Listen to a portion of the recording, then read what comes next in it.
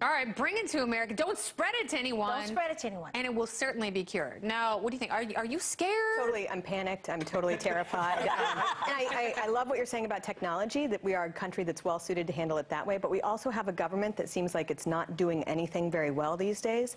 And you know that they're going to take over all this Ebola fighting, and they do everything poorly, more or less. Camille, you know what kind of fighting I want to see here? I want to see pharmaceutical companies fighting each other, trying to be the first ones to come up not only with a vaccine but a cure for Ebola. I think you have to bring it to the country and let technology and capitalism thrive. Am I wrong? I share your optimism in the market. I do. I am somewhat skeptical of African leaders who say, oh, there's nothing to see here. Don't worry about anything. A lot of those guys are notoriously corrupt, and they do have a really terrible situation on their hands because they do not have the medical infrastructure that we do in this country. I have to believe that in the United States, we can deal with one guy who gets it, who is contaminated, isolate him, and treat him effectively. They haven't been able to do that in Nigeria. That's not to say that this is worse than malaria. Camille, but this is still it was the governor of the state of Nigeria who spoke, and he said, in essence, that they had 19 cases, and they isolated all of them. Of course, he puts the best face on it. Is that what it is? Of course There's also independent reporting saying that Nigeria has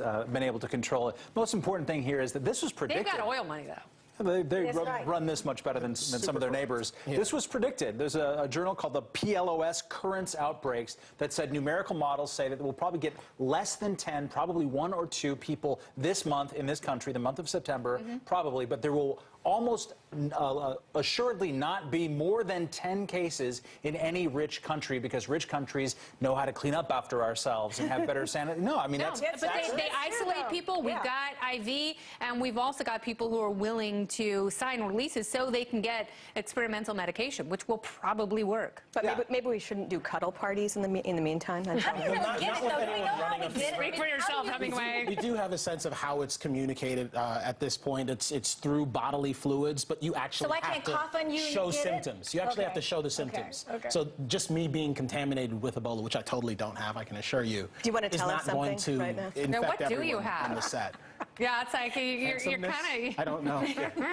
Can I infect you with that? Yeah, I'll check WebMD. But I'm pretty sure you can't.